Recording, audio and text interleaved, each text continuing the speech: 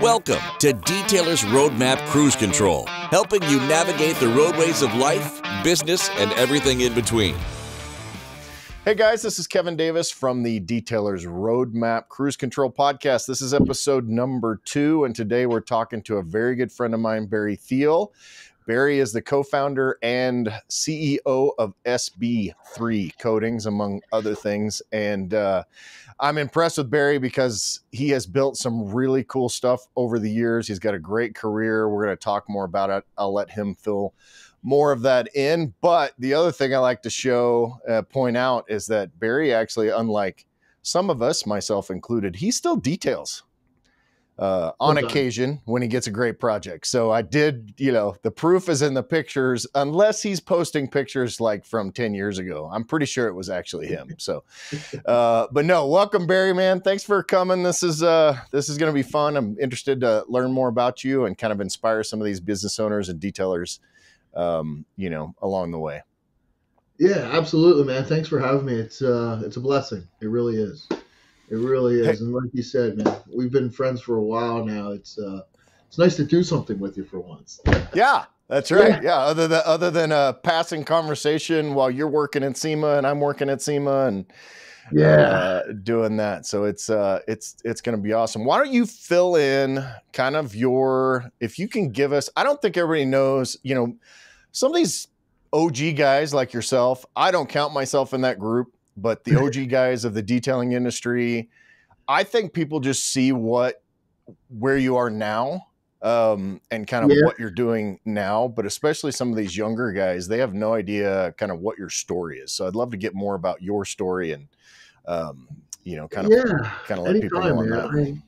For me, it's tough because I hate to use that word OG, Kevin, because you make me sound old, and that's the last thing I want. Dude, I'm 50, so you're younger than me, so I'm embracing the grays. I'm okay with those. You know what I'm saying? But the age number thing, that just scares me. But I don't feel 50. I don't feel 45. I'm 45, and I don't feel it. So that's a good thing. I think that's a blessing right there. Yeah. It really is. I think, but. Yeah, it's tough. I struggle with this too, man. You brought up a good point. The point being that people don't know me anymore as a detailer. Yeah. They know me as Barry Theal, the guy that owns SB3 Coatings. And, I struggle with this. Even just this past weekend, I let my own self beat my own self up, and I did something I didn't want to do. I hopped on the internet and I called a guy out because he sent me a Facebook message that said my photos were photoshopped, and I'm like, no, man, I didn't even know that. Sorry, I didn't mean to open a wound there. Yeah, no. So I didn't call the guy's name out, never said who he was. I just hopped on, made a live video and said, here you go, man. This is what's in front of me, and it was a dramatic change on an old Porsche that was in a barn. So I could see his point, but at the same time, I was like, no, man, I've been around a long time.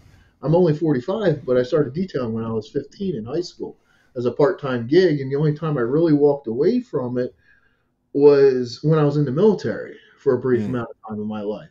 I came right back into the industry and got right at it, went strong. But people don't know that Barry Theal can actually detail a car. Some of them don't. The younger generation, the older guys, or the OGs, as you say, Kevin, which I think I'm working into that statue now.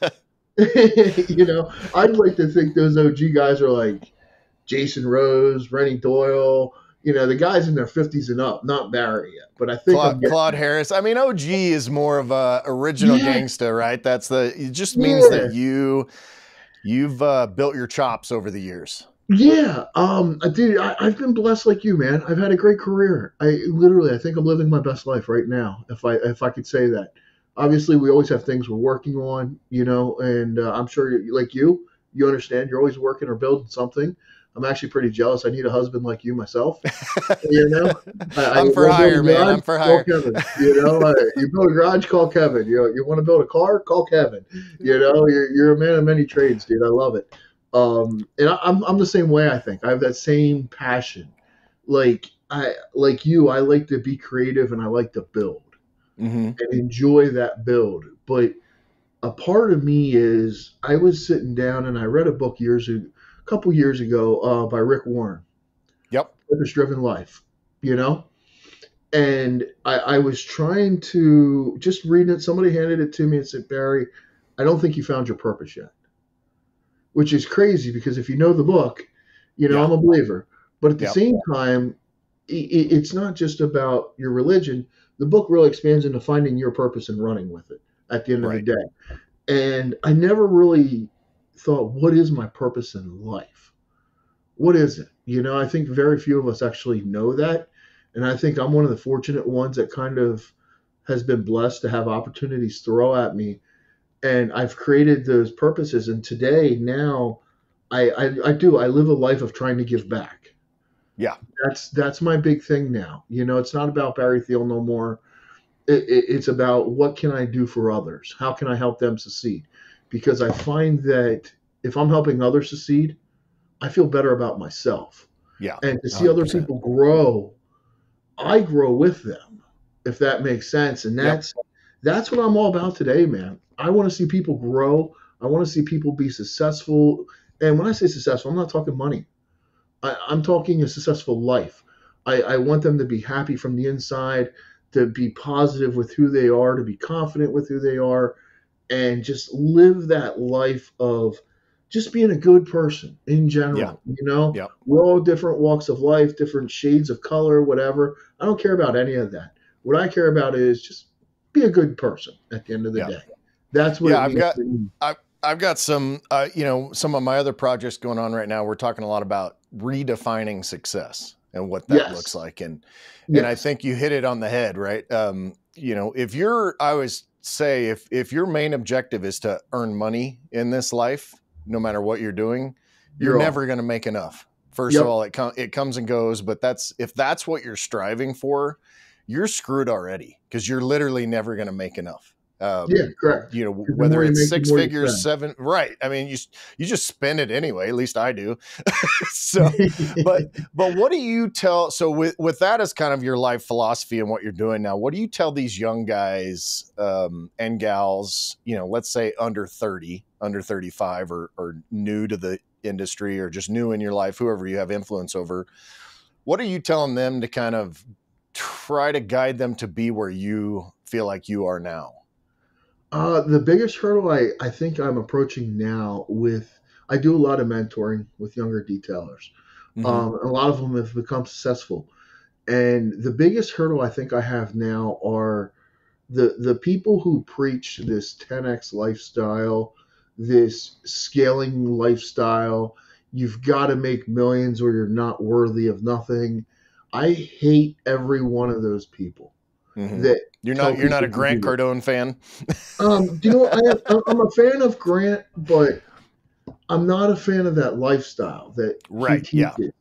Yeah. I think Grant's got a lot of great valid points, a lot of great valid opinions, but to say you have to live a life where you have to 10x everything, Yeah.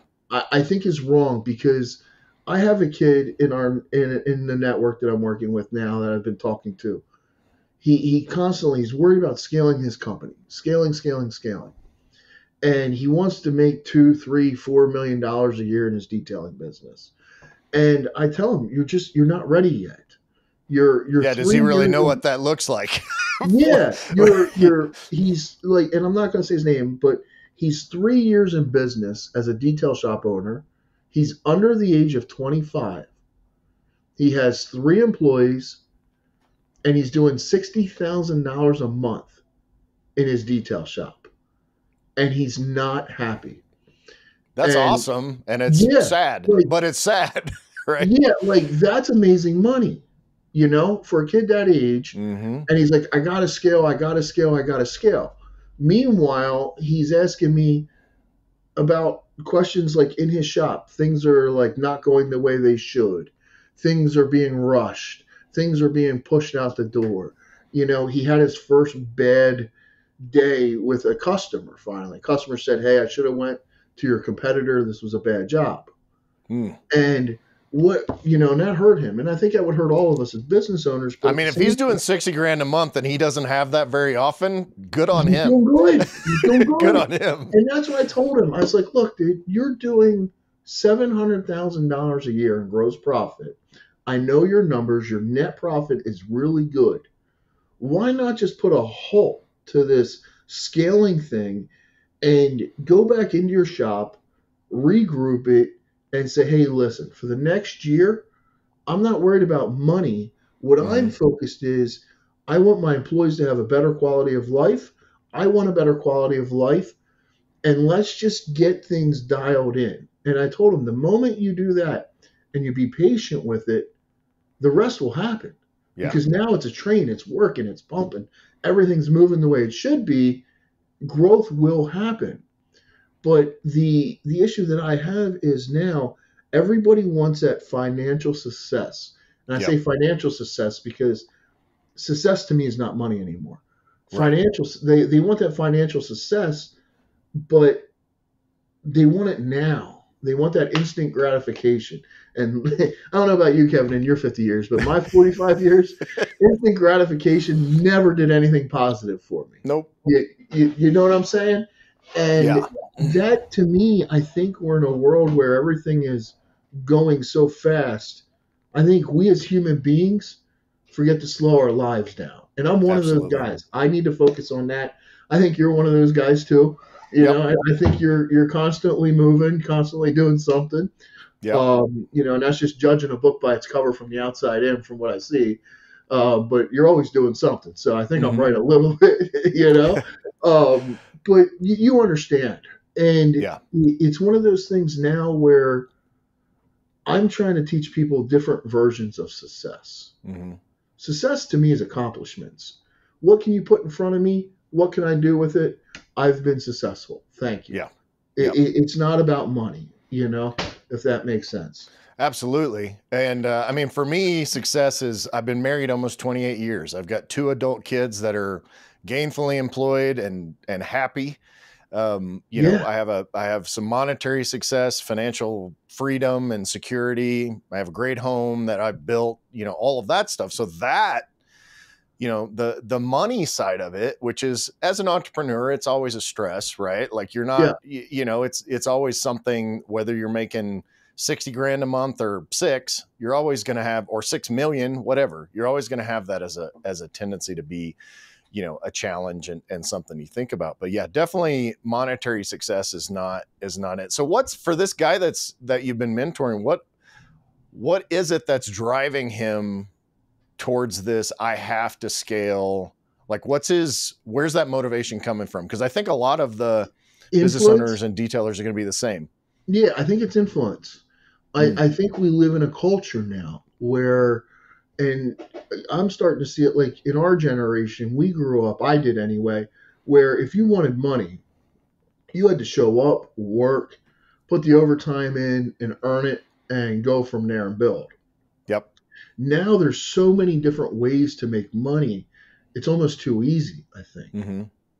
I really do. Like once you figure out a way of doing it, you could just repeat that cycle multiple times. Yeah. But what happens is now I think a lot of these younger generation, and by younger generation, I'm talking young entrepreneurs, not age, you know, I'm talking more experience level. They come into a business and they want right away. They just want to grow. They think that it's going to be easy. You know, you're going to put the work in, the money's going to come, and everybody's happy. Well, what happens when it doesn't come? What happens, you know, in our industry in the Northeast, where it shuts down for 4 months because of snow, things slow down, and all that money that you made in the previous months, you forgot to put some back for the winter, and now you're out of business. Yeah. You know, my focus now is more of like a moderation style life. You know, I stress 2 things in my life. One of them is servant-based leadership, and the other one's moderation. For me, if you do everything in moderation, there shouldn't be any extremes, you know? And if you learn to lead in a servant way to where you're going in, you're leading a group to help them, genuinely help them versus leading them to collect from something, you know? I don't want to cash in no more. I want to cash out and help people. I don't want, you know what I'm saying? And for me, those are the 2 things in my life now that I really try to focus on. Sometimes it's hard for me because Yeah. I have a very short tolerance level for certain things in life. I hate to say that, but that's the truth. Yep. That's one of my downfalls is tolerance. But I work on it daily. Hmm. You know, even just this morning on my way into work, I was driving, got behind a Prius, and I'm thinking, okay, here we go. Here we go. Then I see a handicap thing on the Prius, you know, Mm. and I'm like, oh man, now I got an older person in a Prius that's going to drive 20 miles an hour when I want to get there at 60. You know, Mhm. I'm mad about this, but yet I'm sitting there thinking, okay, relax, calm down, let's take it as a Sunday cruise, be peaceful. And I Yeah. did. So I won Nice. that battle against tolerance today. It's always I'm pretty Subaru proud of Outbacks. Where I live, it's always Subaru Outbacks. They're Subaru like, Outbacks? yeah, literally. So the road from my house to town is a country road. It's 70 miles an hour, and Ugh. invariably, like I always tell Michelle, I'm like, what time do these people have to leave the house? Yeah. Because I leave at a normal time, and it still takes me a long time to get anywhere. If they're going 42 miles an hour, like, do they just leave the day before whenever they need to get anywhere? Like you have nothing to do that day, you know? And I get it. Listen, I hope one day I'm that guy slowing everybody down in life.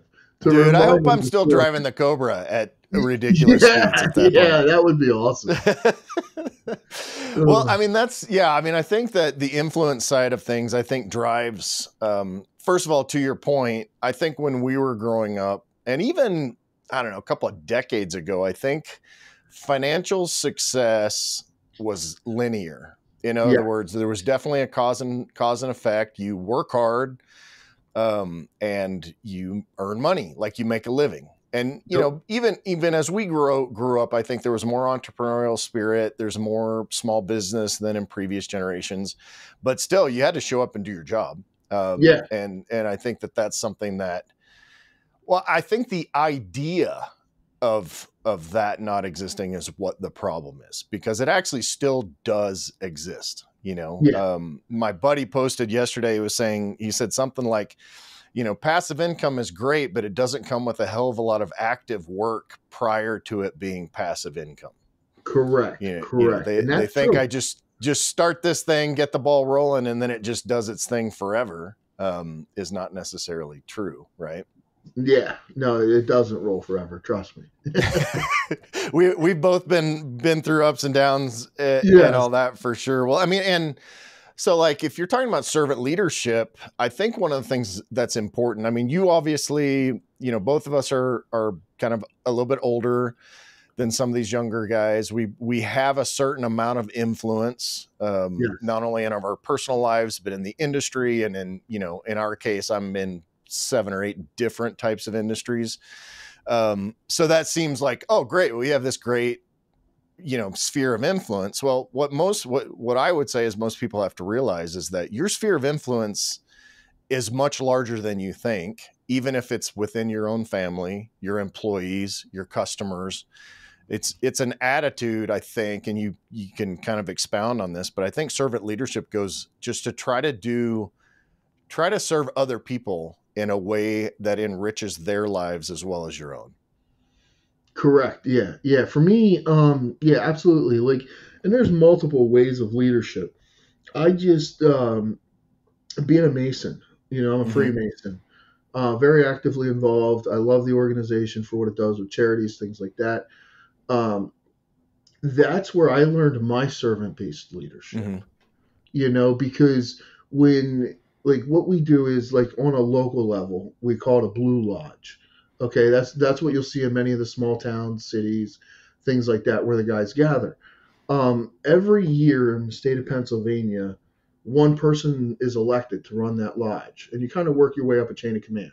So you know you're there, you know, but you're not put there for nothing more than to serve the lodge and its people. That's it. The rest is just a title at the end of the day. And for me, that's kind of where I really picked up on servant leadership, you know, because it was like, now the decisions I make could affect 700 people in my town, right? You know, plus the members' wives, things like that. So you really begin to look at, like, it's not what's best for me, it's what's best for everybody in the team.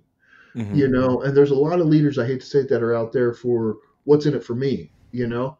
I've been very fortunate, like many, that I've had my positives come back to me in this industry. Like I feel that, like, for me, if I walked away from the industry today, I left a positive note on my footstep. Yeah. You know, I left a big positive footstep. Do I want to make that footstep bigger? Yeah, absolutely. Do I want to expand? Absolutely. But right now, I am having just so much fun working with others, mentoring them, help them build their businesses.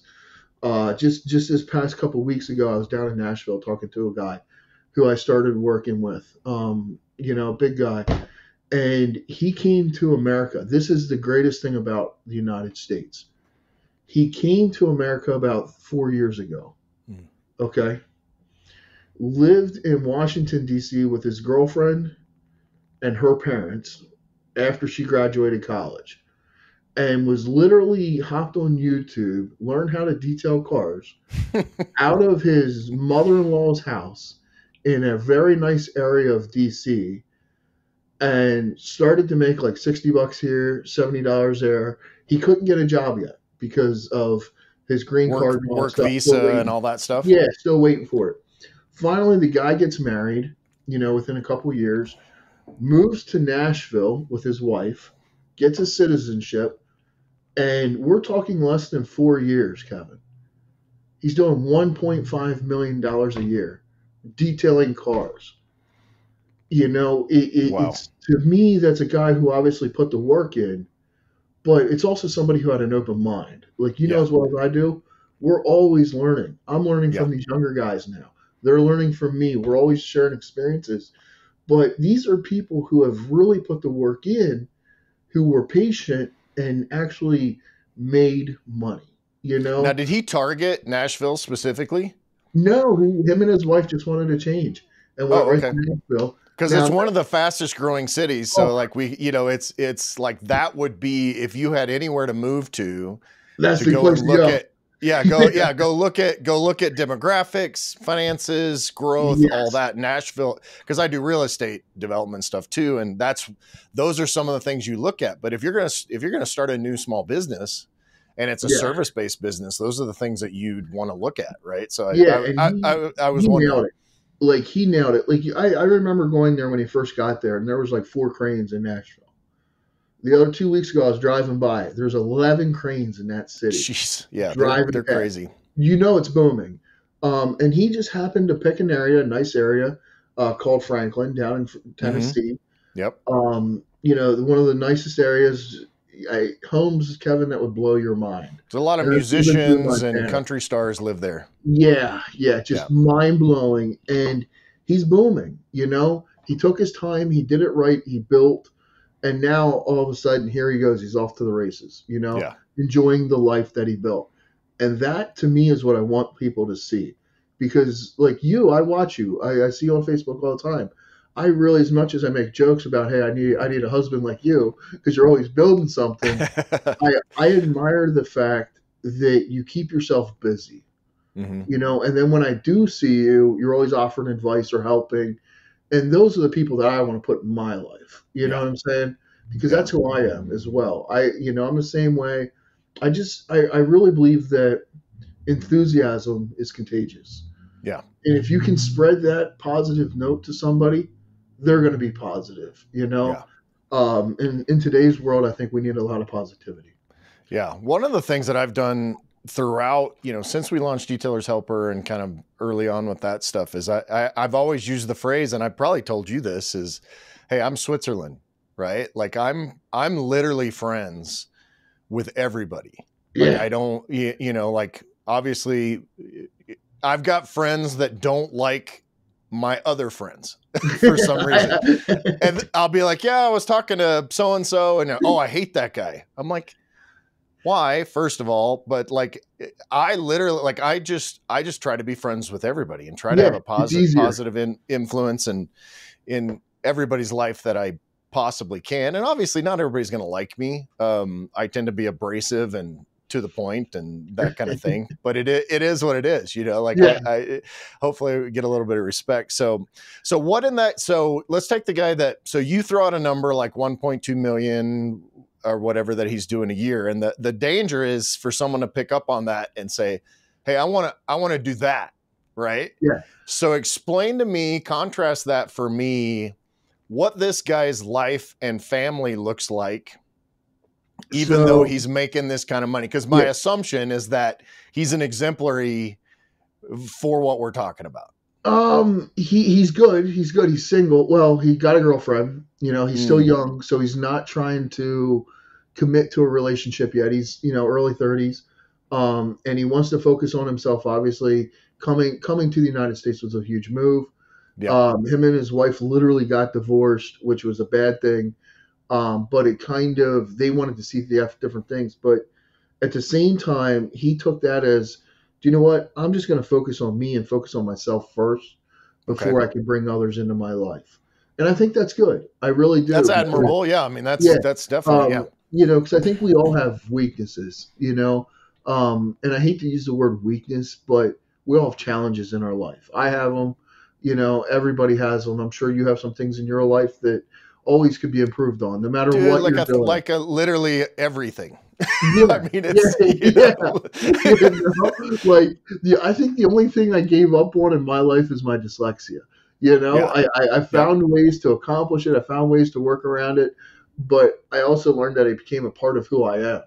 Right. You know? Yeah. So now people kind of expect it, you know what I mean? But and honestly, you wouldn't really, other than, you know, a couple of misspellings on a Facebook post, you wouldn't even notice. Like you really, like you wouldn't, it's not a factor, right? In what you do and how you communicate. But it's a huge factor for me because I struggle with it.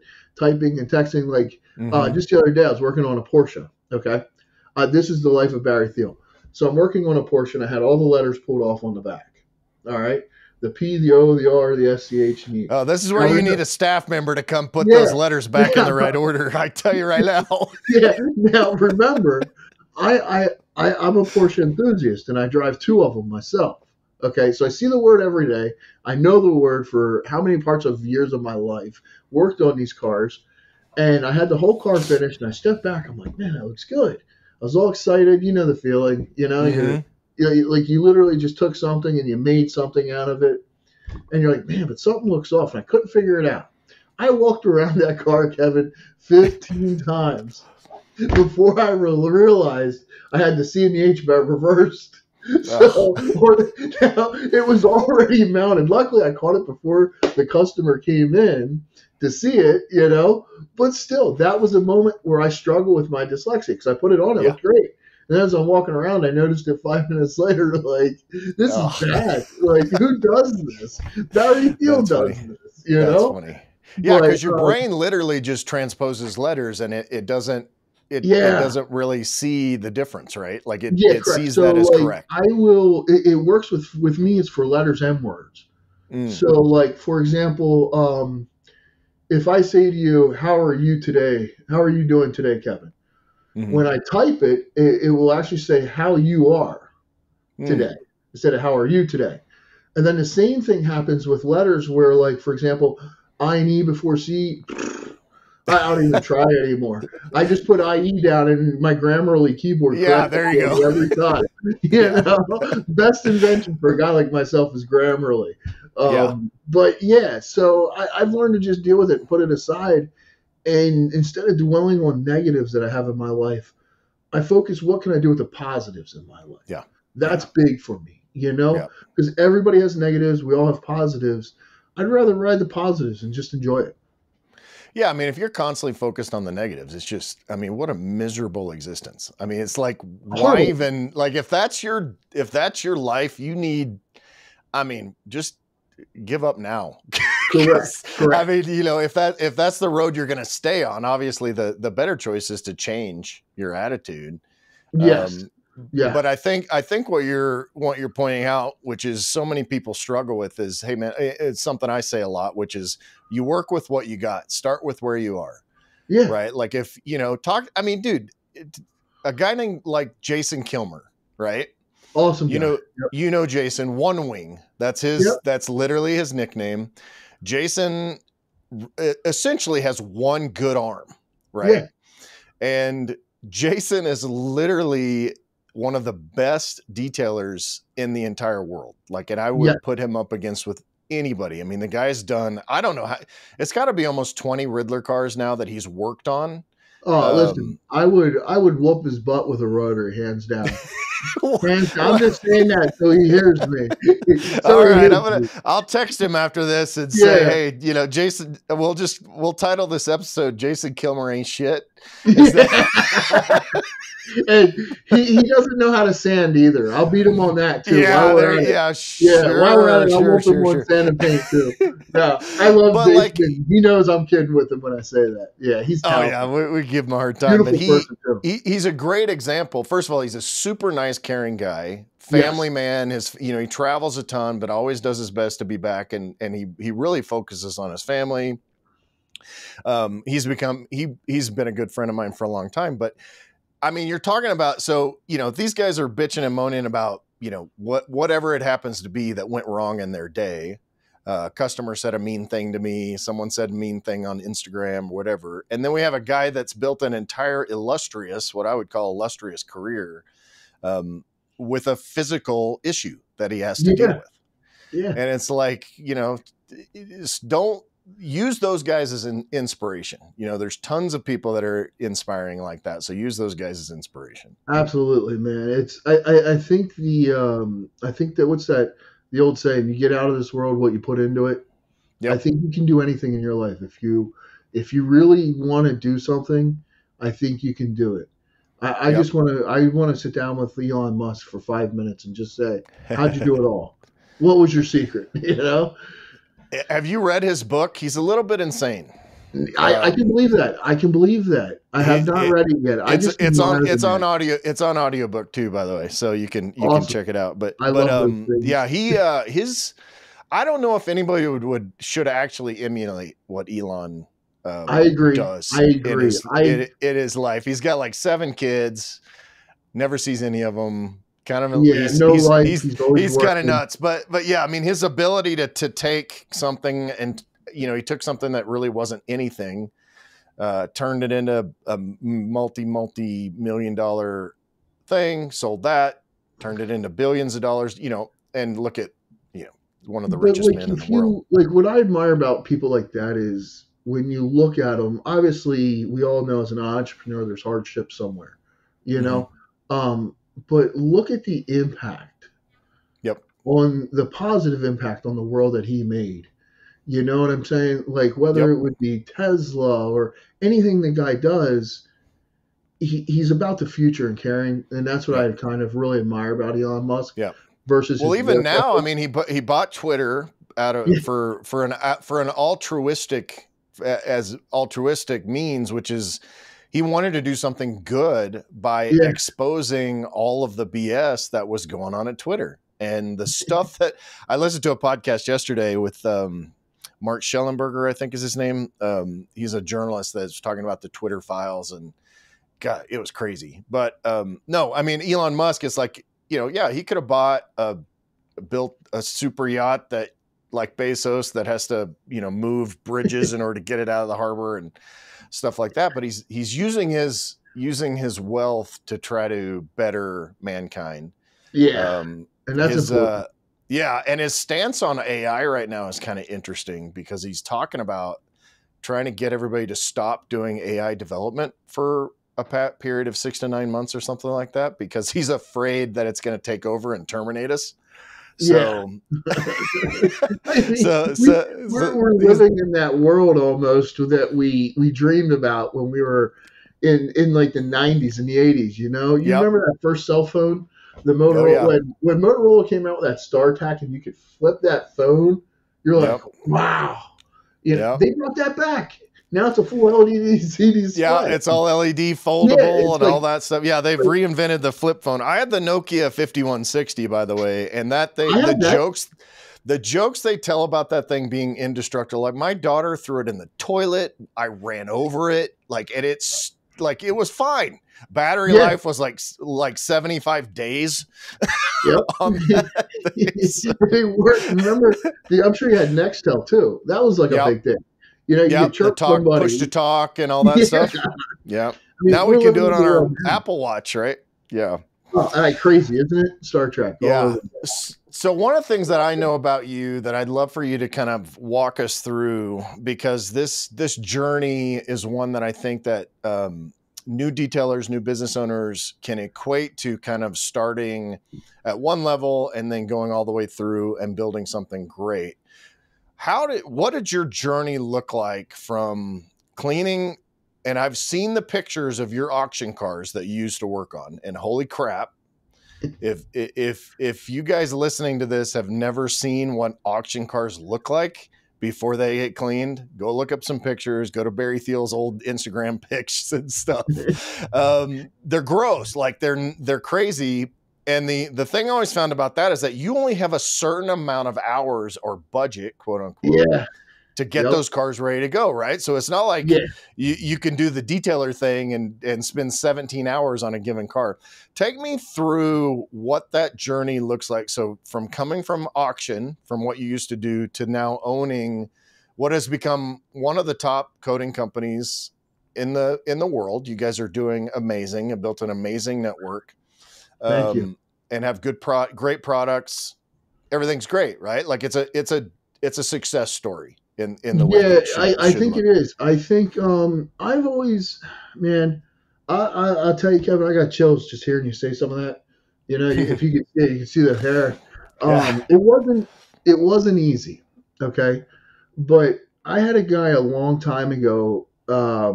Nobody knows him. He's not on the internet as far as detailing. He said, you know, Barry, you can't do this for the rest of your life. Remember that. Mm-hmm.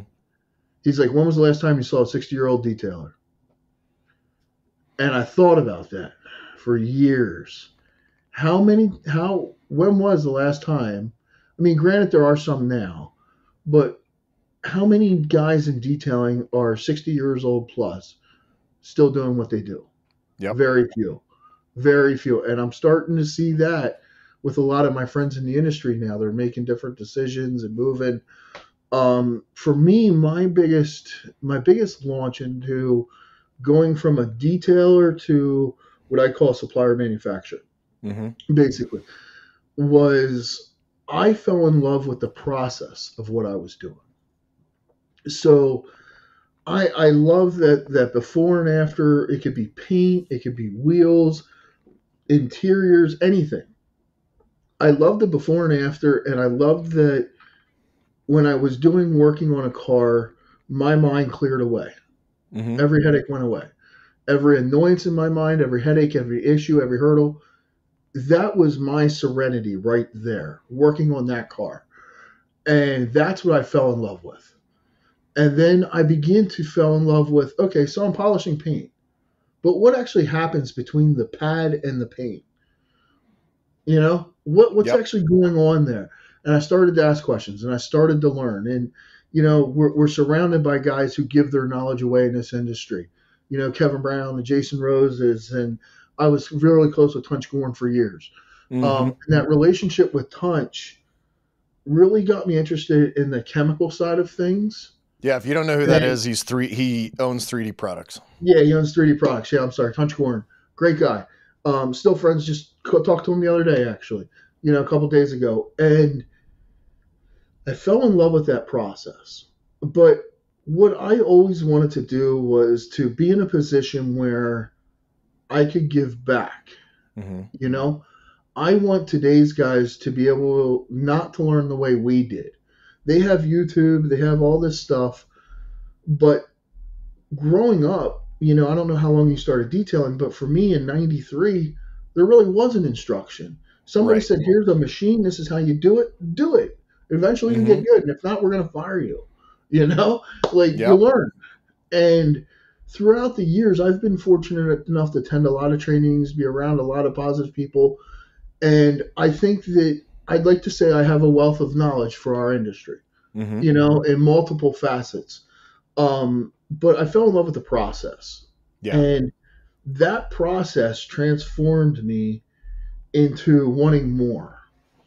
And I looked at like ways of how I could give back to the industry.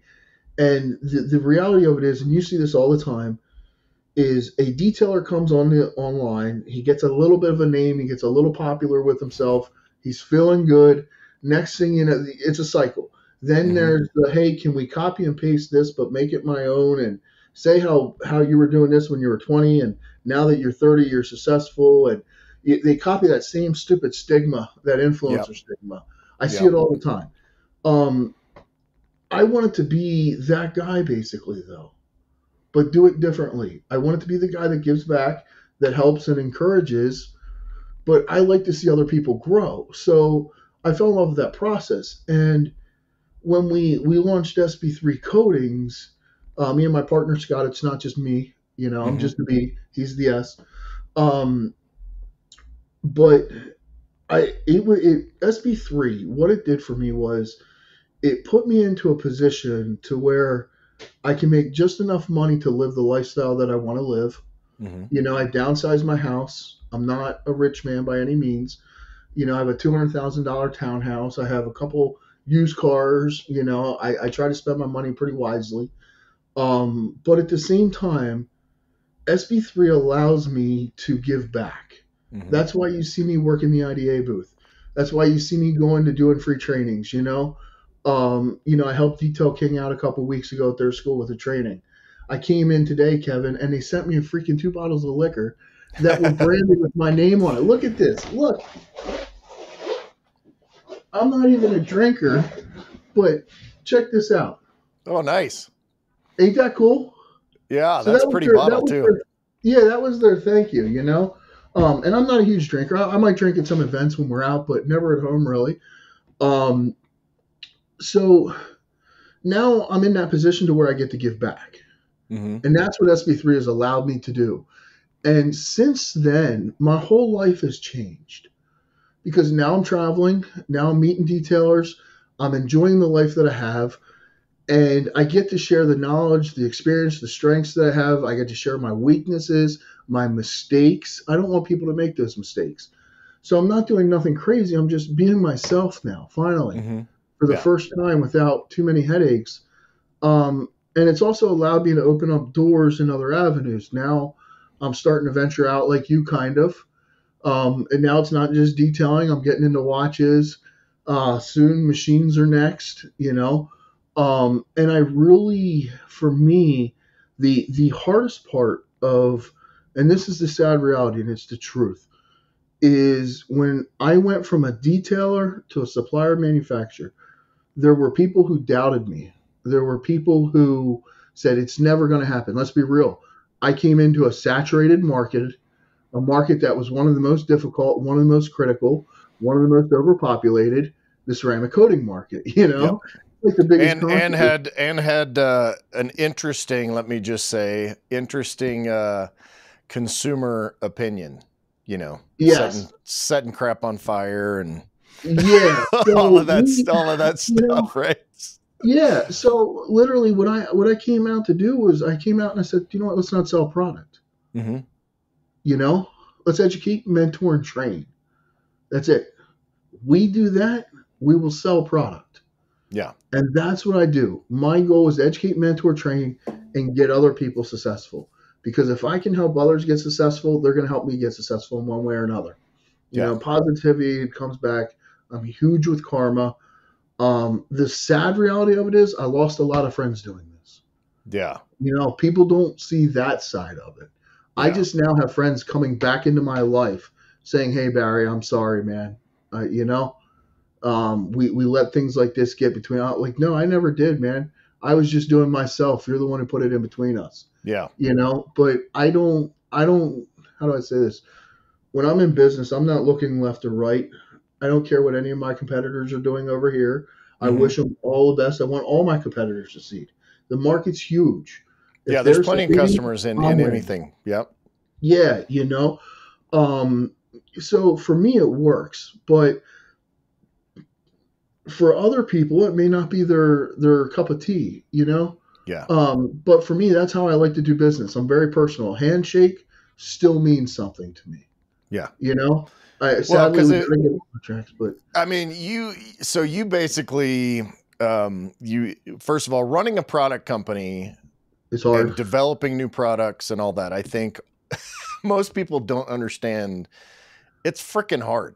Like It's hard. It's it sucks. difficult. It's It does. expensive. It's painful, and all that. So what you did, which I kind of can bring this around, I think, but you set out to meet the needs of your detailing customers, which Correct. then it wasn't even about SB3 Coatings. It was about your process that you've learned, how to be better in business, how to be successful. And this is a component. SB3 Coatings and the network and the products and all of that became a component, right? Yes. So I think that if one of the things I talk a lot about with detailing and business and all that is this ideal customer avatar. First of all, understanding who your customers are, but understanding what their needs are. And then everything you do is designed to educate that customer on how you can, and to meet their needs, right? It may be an education component within a detailing space to educate them about what coatings do, what maintenance washes do, what PPF and tint and all the other services that you do. So I love that. I love that that's because, you and I, obviously I've seen the whole thing, right? Like I haven't seen all the inner workings of it. But I've been, we've been friends pre SB3 and kind of be able to watch you be successful and build a big network, which is hard to do. But I think that speaks to kind of that camaraderie and that community that you've built around it, and the brand loyalty is really strong. I really like that. So that's what do you think are? So we all have challenges and weaknesses, and I'll call them weaknesses. It's fine. I mean, we all have those challenges. What do you think are some of the biggest mistakes that these detailers, so here's my goal. And it has been since I started Detailers Helper and all the YouTube stuff that I did with educating people about business and everything. And I know that with Detailers Roadmap, we're trying to do it with websites and SEO and marketing, is to try to help these guys be business owners that work in detailing, not just detailers. Correct. So, and I know that you have that same opinion. What do you think these guys, what do you think the best things that they're doing that you see, and kind of the things that are hurting them the most?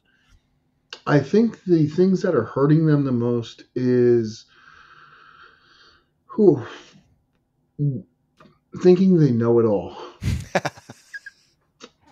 And you mean ego is a problem in this industry? I would have never guessed. Listen, I was there. I understand. You know me, Kevin. I was cocky in my younger days. I'm not gonna lie. I thought I knew it all. And I'm open with this. I've talked about it on other podcasts before, but my biggest hurdle was I was just like everybody else. You're a tradesman.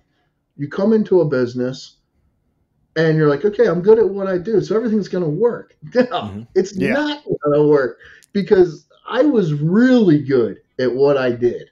Mm-hmm.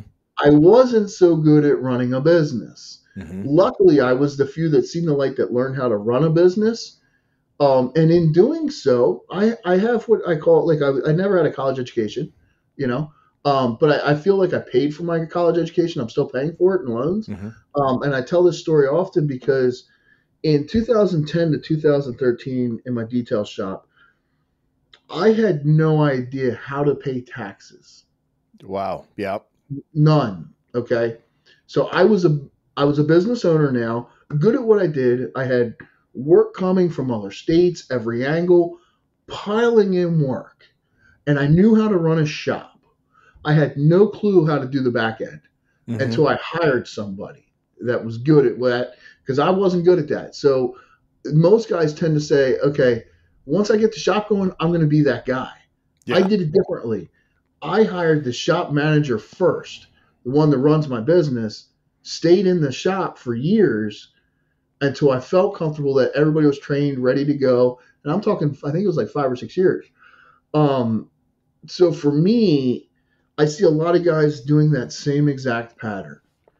And the biggest mistake that I pulled out of that pattern of wanting to move from my shop to being a business owner right away was I had no idea how to pay taxes. So Yep. here we were in 2009, 10, and 11. I didn't pay any taxes.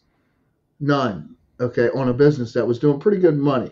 Yeah. Here's why I didn't pay them. It wasn't because I wanted to dodge my taxes. I wanted to dodge the IRS. It wasn't because I was a jerk or nothing. It was because I was stupid.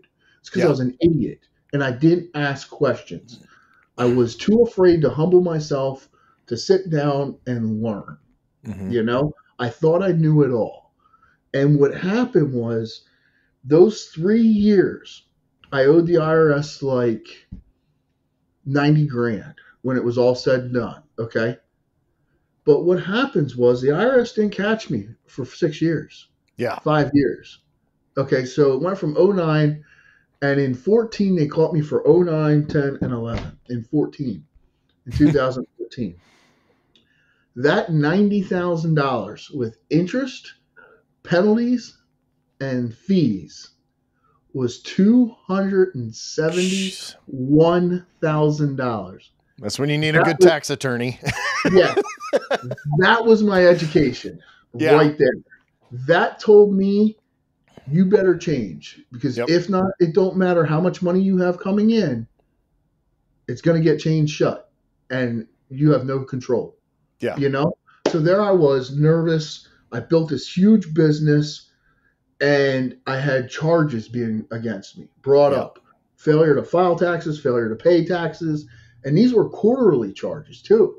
You know, because it hit the state, it hit the local. I mean, I was getting hammered from every which angle. And I never thought I'd never get caught, just like everybody else. Eventually they came around and they said, hey, and one caught me and it went viral. You know what I mean? So I hate to say it, but I'm kind of proud it happened to me because now I get to share this experience. Yep. You know, I ended up owing them like, when it was all said and done, like $200 and some $1,000, and it got knocked down to like 90, you know, and they literally said, hey, listen, keep paying on it. I almost have it paid off. You know, I'm like 20% left. I set up a reasonable payment plan. It worked out for both of us. I could pay it off today if I wanted to. Yeah. But I just rather just pay it off as they need, you know, it works out for both of us. And that was a big learning lesson for me because my ego got in the way. Yep. So it happens to a lot of detailers. Their ego can get in the way with whether it's a customer or whatever. My ego just got in the way with the IRS, and I got humbled by the IRS. So that's what changed me, you know? Yeah. And then at that point, I just kept doing what I was doing. I kept growing. But this time what I learned was Barry Theal cannot do everything himself. So now if I need a website done, I call the website guy. You know, I'm done playing Harry Homeowner like you, Kevin. Because every time I try to do that, I screw it up. You know, I stick with what I'm good at and that's it, you know. Now don't get me wrong, there are times I'll do some stuff, but for me, I think that's the biggest hurdle for detailers is their ego. I'm a firm believer in that right now. Yeah, I think it permeates the industry. I think it's the worst thing in the industry. And honestly, I'm obviously involved in multiple industries, been in the corporate world. And when I first got heavily involved in the detailing industry, I was surprised. I've never seen an industry driven by ego on the individual level and as a corporate level more than this one. And I think that is biting the whole industry in the ass. And I think if an individual can just set that aside, my favorite quote regarding this is, if you're the smartest guy in the room, you're in the wrong room. You're in the wrong room. I've heard that. I've heard that. And it's, and first of all, you're never, you know, I consider myself a fairly intelligent, well-rounded guy, but I'm never the smartest person in the room. I'm just not. So it's one of those things. And I think to your point about taxes, if you're a small business owner, you should have a CPA. I mean, they will, I've used a CPA for all 20 plus years, 25 years almost that I've been self-employed, and they've saved me hundreds of thousands of dollars. And headaches. And headaches. Yeah. I mean, they save you money. Like, they save you headaches. They know what they're doing. And I'm not a CPA, but my advice for finding a CPA is you want someone that is aggressive enough, but also conservative enough to avoid an audit. But you want, because, I am of the opinion, I want to pay as few taxes as humanly possible. So get a CPA that can help you do that for sure. I mean, I love what you're saying about that whole thing, and taking the process and learning from the process and taking ego out of it. I also think it's important, and I'm interested to know your thoughts on this, to know that I think so many detailers believe they're an entrepreneur. And I don't think that's necessarily true for all of them. And I agree. I think it's okay. The thing is, like, I'm a serial entrepreneur. God made me in a certain way. My family actually has decided I'm a robot. They don't think but I'm built in a certain way. And honestly, I don't know a lot of people, nor would I recommend it to kind of live their lives like I do. But it works for me. I'm happy, successful, have a great family, all that stuff. But what I try to encourage these business owners, first of all, try to be a business owner, not just a detailer. But if you are a detailer and that's your thing, do what you're talking about, which is find people to run the business, help you run the business. But you don't have to put on this label of being an entrepreneur. Like, it's okay to be a small business owner and to make $100,000 a year if it works well in your area. If it's $200,000 a year or whatever, set your goals to live a comfortable lifestyle, and don't let the internet tell you what you're supposed to look like as a detailer. No, I agree. It's and when you look at that, I think you said that best was, it's okay to make $200,000 a year. Mm-hmm. It's okay. Like, I ask guys all the time, I had a guy he was saying how he made $100,000 this year and he's lived the best year of his life. Yep. He goes, I may have netted about 70, but where I'm at, where I live, that's good money. Yeah. And I think what happens is you start to see a couple big ticket items come in and then you get addicted. Like, I have a very huge problem with addiction. And it's not addiction where it's just an addiction problem.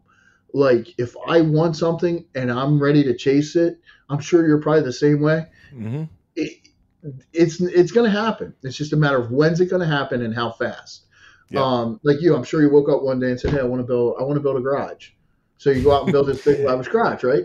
Yep. It got done. That's a part of your addiction, Yeah. You constantly, your addiction is you got to be constantly moving, I think. Right. Looking from the outside in, from what I see. But I agree. My biggest addiction for me is I like to build, create, and help others. Mm-hmm. That's it. And I'm at the point where I'm starting to do it, and I'm focused on a positive addiction. I really am.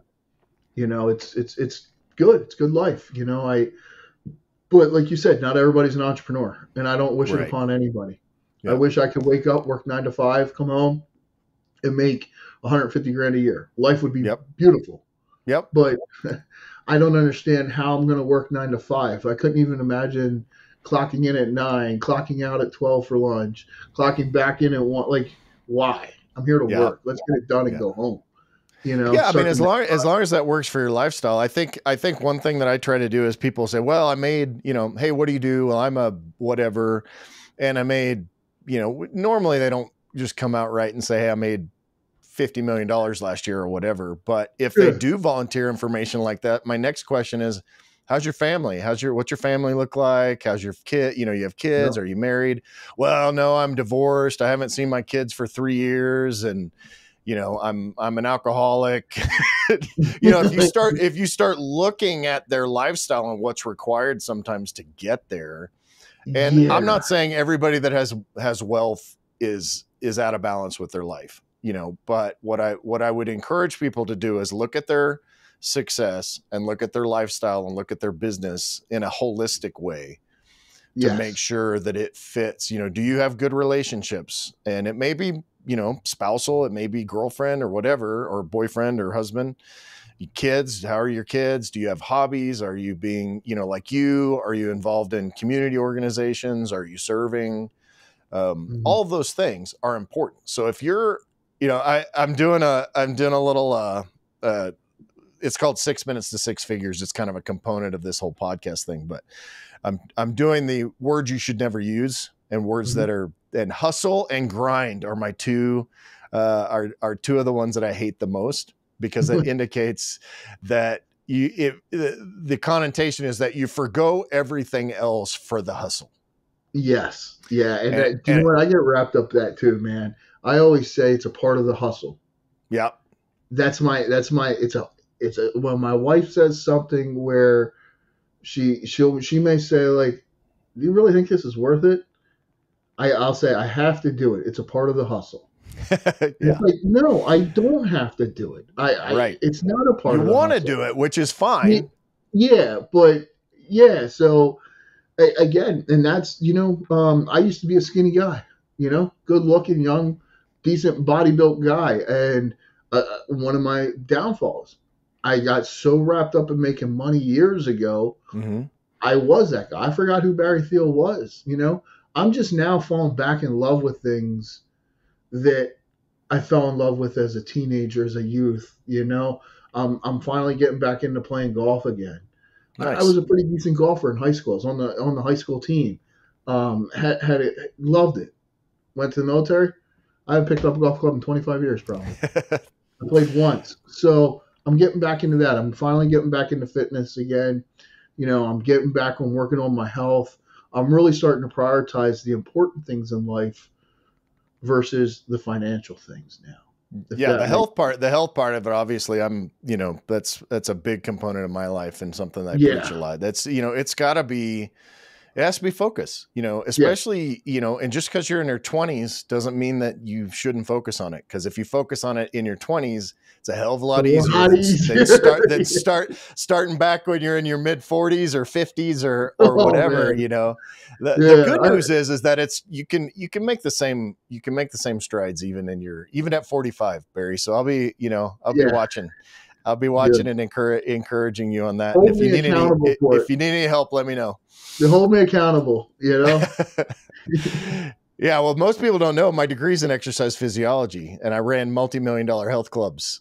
You used to be a model, right? In my 20s, yeah. That's where I met my wife. I was just there to meet her, basically. But yeah, I did some modeling back. I remember back in the day.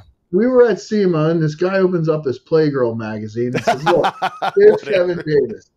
And I thought, no, that's not Kevin. Yeah, no, yeah. I got a lot of twins out there, evidently, but no, that's you know.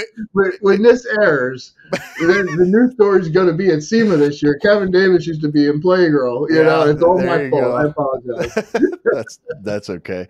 Well, hey, I've kept you for a long time, but I'm interested. What kind of advice would you give to a detailer that maybe has been, maybe been in business for a couple of years, trying to make that transition into what we're talking about, which is to be more of a business owner? Give me kind of the quintessential advice that you would offer to them on how to be successful.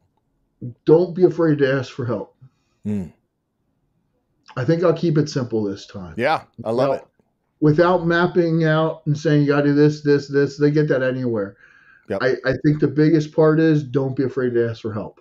Yeah. Because I think a lot of us as detailers, it's a pride-driven, passionate industry. Mm-hmm. From the moment you start working on a car till you finish, you're passionate what you're doing, and your pride is just there. It's got to be the best. And then when you produce a result and you get paid for it, it tends to become ego-driven. Yeah. And I would like to see detailers humble themselves down just a notch or two. There's nothing wrong with confidence and going out there and gaining everything. But at the same time, humble yourself down a notch or two. And when their problem arises, don't be afraid to go to somebody who's been there and say, hey, can you help me? Yep. Because I think what they'll find is there's a lot of people like myself, yourself, who will give genuine advice, you know, to help that person, but they're afraid to ask because they don't want to look like, oh, well, I should know everything at this point, you know? Yeah. I'm 24 years old and I've been detailing for 7 minutes and I should know everything. Yeah, but man, yeah, that's it, man. But yeah, that's awesome. That, just take your time and enjoy the rodeo, man. When you look at life in general, I think we're pretty blessed as detailers. Mm-hmm. We get to work on cool cars. We get to set our own hours if we do it right and properly. You get paid for it, and you're surrounded by, while I do think there are some issues in the industry, I think the automotive industry has some of the coolest people in the world that you'll ever meet. Absolutely. And I think you can agree with me. Yeah, absolutely. On that. So we're in an industry that we're very blessed and very fortunate, but at the same time, don't be afraid just to say, how do I do this? Yep. You know? Because it's supposed to be fun, right? Like that's the whole, you know, life is supposed to be fun. So if your life is miserable, take a look around, kind of figure out why that is, and realize that you don't know everything, and reach out to someone. The detailing community actually does support itself pretty well. Yes. I think, you know, if you can develop some relationships with some guys locally or girls locally versus getting on the internet for everything where everything is fake or most everything is fake anyway. You mean the Airshot flat? Yeah. So, hey, you know, like Barry Theal photoshopping his barn finds. I don't know, you know. Yeah. Oh, man. Oh man, I appreciate your time. I thank you so much for doing this. Always a pleasure to sit and talk to you. Actually, I think this is probably over the 10 years that we've known each other plus, this is probably our longest conversation. Yeah, and we got Chris to thank for it. I got to send him another Whopper today. I think I'm going to do that after this is over. That'd be good. Did he tell you that story? Christy Giovanni, he didn't tell you that? So he called me like once or twice a long time ago, and each time he was going through a Burger King drive-thru. So it turned into a joke that he likes to eat Burger King with me all the time. So one day I Googled his business, and I realized he worked out of his house. So I didn't even say nothing. I just DoorDashed him a Whopper. And he hates Whoppers. Oh, I remember. I saw that. I saw that on the internet. I saw that on Facebook one day. Yeah. Yeah. So it's again another guy that you could ask questions to, and he'll give you an answer. He won't even charge you. You know, good people. That's what I want to see in our industry, man. 100%. It's been a real blessing. Chris reached out to me to kind of get me to come on board with Detailers Roadmap and look at some of their systems and help them do some content and some of the stuff that I'm doing. And it's been super fun. It's a great organization. Chris is a lot of fun to work for, and I'm really blessed to be a part of it. So, but hey, I appreciate your time. I hope you have an awesome rest of your day. And I don't know when I'll see you next. Probably SEMA again at this point, which is kind of where I see all my friends, right? Yeah. Yep. I hear you, man. So anyway, but thank you, Kevin. I appreciate it. Get your one-stop success solution at detailersroadmap.com today.